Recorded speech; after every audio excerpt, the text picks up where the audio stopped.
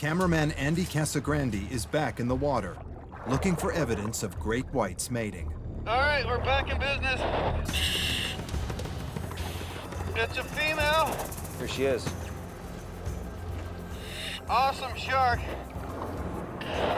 This is definitely a sexually mature female. But her skin is clear of cuts or scars.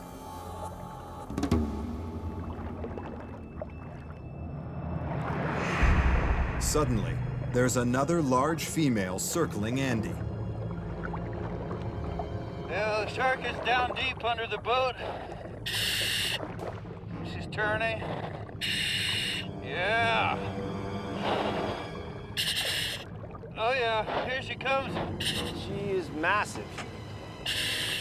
She is huge.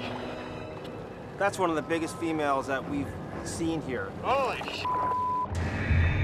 She's got big bite wounds along her left flank and her right flank. Holy sh**. Basically, this is exactly the shark we've been waiting for.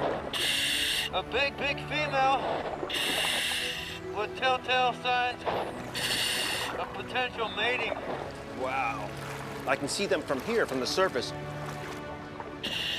Yeah, right there on her gill slit and just behind. It doesn't get any more obvious than that. If we're seeing bite marks now, they happened here. They couldn't have happened offshore at sea because they heal very rapidly. Those are pretty much telltale signs of mating. Beautiful. This is concrete proof that great whites come to Guadalupe Island to mate.